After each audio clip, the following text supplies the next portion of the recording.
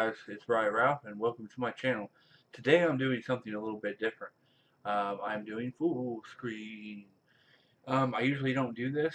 I just decided that I want to talk about something instead of like show gameplay. So what I want to talk about, obviously you already know because that's why you're here. That would be my guess, is the Nintendo Switch. I want to give you my thoughts and my personal opinion and thoughts on the console. So whatever I tell you, whatever I say, please just remember to take that with a grain of salt, because that's how I feel. You may not feel this way. In fact, um, even though we just got all this information today, I have not seen any negative videos on it. I know that there will be, and I know already a few people like Review Tech USA, for one, is going to completely feel, at least my guess is probably feel the same way I do, because Nintendo has been digging their own hole for a long time now, and I just feel that this kind of puts them even farther in that hole. So let's start with the name. Let's go ahead and start this, and we're going to start with the name. The name, the reason why the Wii U didn't sell very well last time is because of the name. Most parents and most people, when they looked at the Wii U, people who aren't gamers, who are buying this for their kids or whatever, most likely for their kids, they saw the Wii U in the stores and they're like, oh, what's the Wii U? It has the word Wii in it and then U. So to them, it sounded like it was an accessory for the Wii, and the Wii's been dead, and so they just didn't buy it, and that's one of the main reasons why that console was not getting purchased and did not have great sales, is because for one, the name was absolutely horrible. For two, they did not advertise it, they didn't push it, they didn't really have any commercials for it. Their advertising was extremely poor, and the name, and when you put those two together, that's the sole reason for it being such a poor sold console as it is right now. So the Nintendo Switch, that doesn't have a ring to it like the Nintendo GameCube or the N64 or the 3DS XL. It just doesn't. It doesn't have a very good ring to it. The Nintendo Switch, again, it sounds like it's going to be something that's like an accessory for the Wii or the Wii U, and it just doesn't sound. I mean, I understand why the name makes sense to me in the fact of like what the console is, but again, they're trying to go for the full audience. They're not going for Nintendo has already said that we're not going after one demographic. We're going for like the full demographic of gamers, and the name is not going to help them do that whatsoever. The hardcore gamers aren't going to want this. Most adults don't want handheld systems. Um, we're going to get into that. I know it's not complete handheld, but we're going to get into that. But I'm just saying, most adults do not want a handheld system, right? I mean, kids are where handheld systems make sense, not so much adults. And there are hardcore fanboys out there who buy handheld systems from Sony and Nintendo who are adults. I get that. I totally get that. There's always exceptions, but I'm just saying the majority of adults do not want a handheld console. So, what is it? Well, it's basically like a hybrid of the Wii U controller. It's a tablet that you can play the games on the tablet, and it's also a console. But the console is actually the tablet itself. Unlike with the Wii U, you had the console and the tablet controller, and the console ran the games on the tablet, and so you had to be within range of the console because the console was still rendering the games. This is the console is basically built into the tablet itself, and in order to hook it up to your TV, you have a dock that's hooked up to your TV via HDMI, and you plug the tablet into the dock, and off you go. And this is what it looks like. This is the Nintendo Switch, and as you can see, it's a tablet with detachable controllers, so you can take the controllers off if you just wanted to watch a movie or Netflix or something on it, so it isn't so bulky. Or you could also there will probably be like, my guess is there'll be like mobile type games that you can play on the tablet with the touchscreen and stuff. I don't know if it's touchscreen. I haven't seen anything. I've read some stuff. I didn't see anything that specifically said it was, but it probably is. Um, but yeah, it's cool that you can take the controllers off the side. But the thing is, again, That isn't anything new. That's not innovating. We have tablets that we can buy controllers for that attach and slide onto it just like that, and we can take them on or off. And that already exists. Now, what a lot of people are saying is, oh, it's an innovation, it's so great. And a lot of reviewers are saying, oh, it's amazing, and they have taken a giant step forward and blah, blah, blah. And wrong. I totally, totally, totally disagree with that. And here's why. Like I said, there's thousands of tablets that you can buy. There's thousands of gaming tablets that you can buy. Now, not thousands, but hundreds. You guys get the point. I'm exaggerating, so deal with it. So there's all sorts of tons of stuff like this that you can get, and everyone's like, "Yeah, but you can't dock it and play it on your play it on your TV." Yeah, you can. Have you guys ever heard of the Nvidia Shield?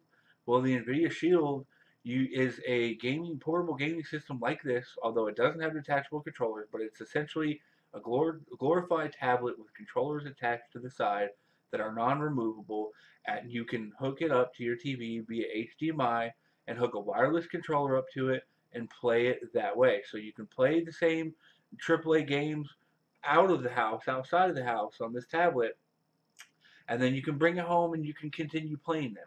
That's what people are saying is innovation here, is that you can take the big AAA games, not crappy mobile games, like actual real games like Assassin's Creed or Skyrim or whatever the case may be, take it out with you, play those AAA games on the device, and then bring it home and continue that same game save on your TV. But again, that's not an innovation. It is not an innovation. I repeat, it is not an innovation. The NVIDIA Shield was the innovation for that. They were the first ones to do that. They, for some reason, did not get the praise and did not get the award for that innovation. I don't know why, but they didn't, and yet they were the first people to do it. This is just basically a mix of their Wii U controller and a console, and it's basically the same thing as the NVIDIA Shield. It's just made by Nintendo. I don't really see it being anything good. I mean, yeah, it's cool. I'm not knocking it. I'm not saying it's bad. But what I mean by when I say I don't see it being anything good is I don't see it as something that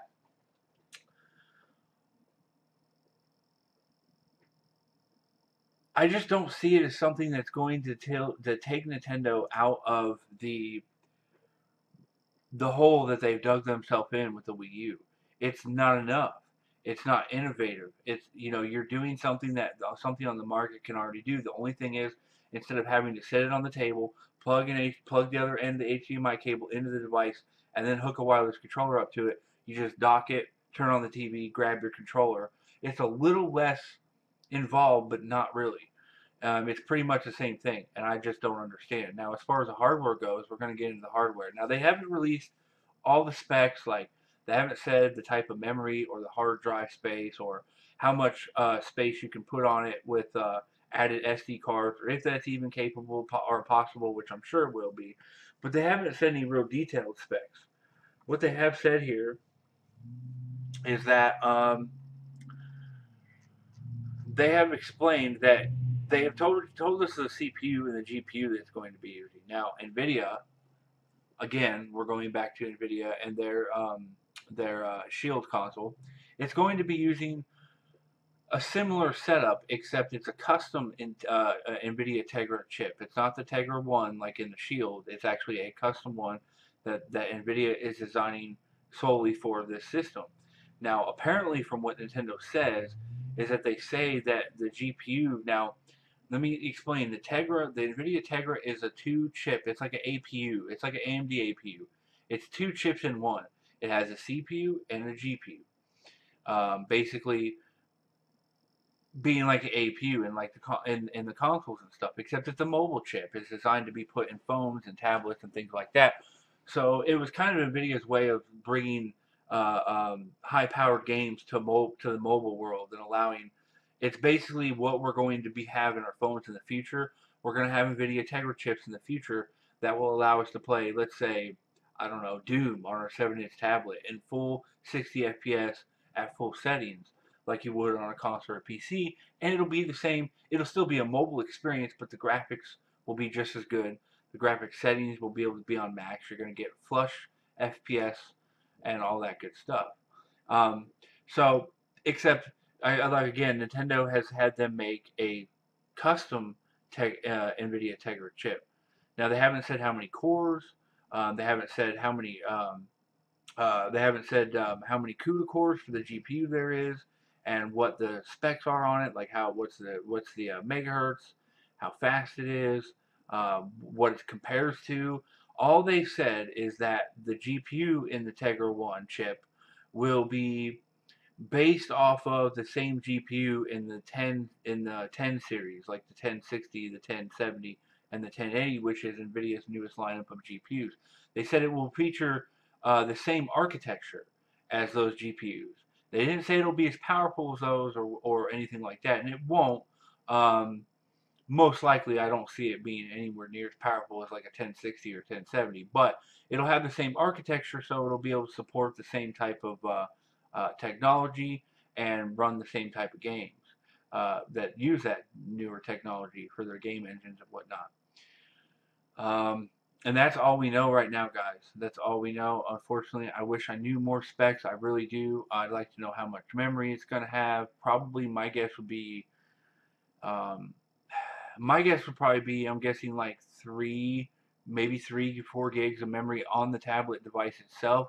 And then in the dock, there's probably like, hopefully, I would imagine there's an extra like gig or 2 gigs of memory in the dock so that you can use that for when you're home. The game will automatically adjust the draw distance of a game and make the draw distance longer because you have more memory now that you're docked. And then when you take it out of the dock, it'll turn down the draw distance. Hopefully it's a dynamic setting system so that all the graphic settings change depending on whether it's docked or not docked.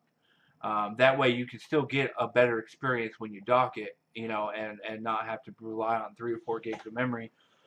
And that's just my take. Obviously, that's all opinions, and none of that is, that's just me hoping that's what it does. Um, Personally, I was really excited for the new NX. I was really, really, really excited for it, and I was really hoping that they were going to dig themselves out of that grave by releasing something that was going to be a standalone console that was going to have new online multiplayer. I was hoping that they were going to actually get real servers this time and have real online multiplayer where you could chat and talk with headsets and text and not have this stupid thing where you can only add a friend if you know the friend's name, and then you can add them, in real life, and then you can ask them their we or me name or whatever, and then their Nintendo account name, and then add them that way. There's no way to like add anyone other than that. I was hoping that they were going to go more multiplayer focused and online focused because that's one thing that's really killing them is you can't voice chat. You don't have a friends list. I mean, you do have a friends list, but you can't. It's not like open social. It's like all closed off, and I get that because they're trying to protect the kids from predators and things like that, and that's great. I totally endorse that too. But if you're gonna do that, you gotta find a way to do it while still allowing the system to be open end online, so that I don't have to go to a forum to find some random person's name who wants friends who to play with them to add them. I should just be able to do it via the console, and there should be voice chat, and there should be text messages. Like you should be able to send messages, and I think you can actually. I had a Wii U. I sold it after about a year. It's not because I didn't like the console. I love Nintendo. I grew up on Nintendo. Nintendo was the first console I ever played when I was 2 years old. So I don't have anything against Nintendo. I love them, and I love what they do. But again, like I said, I don't remember. I didn't have any friends on the Wii U on the online aspect because I wasn't gonna dick around with trying to find any. So I just said whatever. Because really, when you get on the Wii U or the Wii, it's like it is not designed to be a social console at all. And I think that's one of the huge aspects they should have added here. I was hoping that it would have the social aspect opened up big time, voice communication, all that good stuff. Be able to add whoever you want when you're in a game with them. Just click on add, it'll add them, and if they accept. I was hoping that it would have hardware that'd be up to the capabilities of the new Xbox and the PS4, the new versions of them. Hopefully be like up to par with them or even better. But being that this is a mobile system and being that this is NVIDIA with Tegra, I can tell you right now that's not going to. Great, that's fine. It's great that it has the architecture of the 10 series NVIDIA GPUs. That's great, but it's still not going to perform anything like the consoles that we have now. It's going to be a glorified high performance gaming tablet. It'd be the same thing if you bought the Nvidia Tegra. Probably a little bit better performance wise than the Tegra, but not by much. But my point is, if you can, it's the same thing as buying a glorified like a high performance gaming tablet versus like just a tablet that's not really meant for gaming and trying to play games on it. It's not going to be that bad. It's going to play games just fine. But again, it's not what Nintendo needed to get themselves out of the hole. The name is messed up. It's going to confuse people again. It makes absolutely no sense to anybody who doesn't understand gaming and isn't a gamer. It's not going to make sense to them. They're going to lose out completely on that demographic. Hardware wise, they're going to lose out on the demographic. It's going to be mostly casuals who are going to want it, or fanboys, and kids who don't understand any of that. And like I said, it just confuses me because here's everybody saying, "Oh wow, it's the new NX. Look, it's called the Nintendo Switch. It's so great. It's so cool. It's an innovation." I've watched like 4 videos, guys, and every single one of them was like, I'm not gonna mention who they were, names, channel names, nothing. I'm just gonna tell you that I've seen a bunch of videos on this already, and they're all in arms like, "Ooh, it's like the next innovation. It's so freaking amazing. It's awesome. They're going this big step forward." And it's like, no, no, no. Already been done, already possible, not innovating. It's stale. It's nothing new. And when they say in this article that I have in front of me, where they talk about having having being that they're glad that they created something that can reach the mass market, you know, the hardcore gamers, casuals, everybody. You can tell that Nintendo has not changed. They're still in the Stone Age. This is not going, and I repeat, this is not going to reach the full demographic. It's not going to. This is going to appeal to kids, and this is a great console for kids. This is a great console for kids. You know, when they have to go to a doctor's appointment and they're busy playing their game, like, no, no, no, I don't want to stop playing my game. Well, here, you don't have to. Just pause it, boom, you're ready to go, and you can continue playing. When you get home, you plug it in, and you start off from where you left off. That's a great kid console. It really is. But for adults, unless they're fanboys of Nintendo, they're not even going to know what the heck this thing is, especially if they're not gamers or just casual gamers. So, I guess I'm going to end it here, guys. I know it was like 17 minutes of me ranting about the same things, but I tried to bring fresh stuff into it and not go around in circles as much as I could, but I'm just upset. I'm really disappointed and upset at Nintendo. I really thought they were going to get themselves out of the hole. I thought this is their chance to redeem themselves. They saw, you know, they saw their mistakes. They're going to correct them.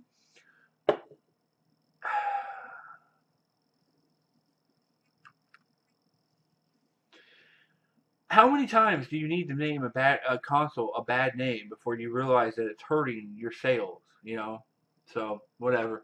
Anyway, guys, I hope you enjoyed the video. That was my take on it. That's my opinion on it. My 2 cents, whatever you want to call it.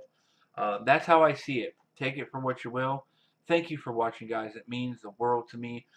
If you haven't been to this channel before and you're here just because I'm talking about the NX, I want to take a second and tell you guys that I do a bunch of reviews on games. Mainly well, no, scratch that. I don't do reviews on games. What I do is I play games for fun and I record it while I play it because I'm a huge gamer, right? And I'm going to be playing the games whether I record them or not. I play tons of games all the time. I love games. I love technology. I'm a PC technician. I build my own computers, all that good stuff. So if you liked what you see here, I don't necessarily know. You have to be into gaming if you're going to like my other content. But go ahead and check it out and see what you like. If you don't like it, that's okay. Give it a thumb down. Give me some negative comments. That's fine with me. I don't care. But just try it out. It's mostly, there's no reviews. I give a little bit of information about the game before it starts, and then we get into the game, and I usually just play a little bit, and that's that. I don't do reviews. I don't do playthroughs. I just play the game for you guys to enjoy it, to watch, and maybe see if, you know, maybe watch 20 minutes of it, see if you want to buy it or not, or whatever. And it's just for your enjoyment. So thank you for watching, guys. As always, I will catch you in the next one.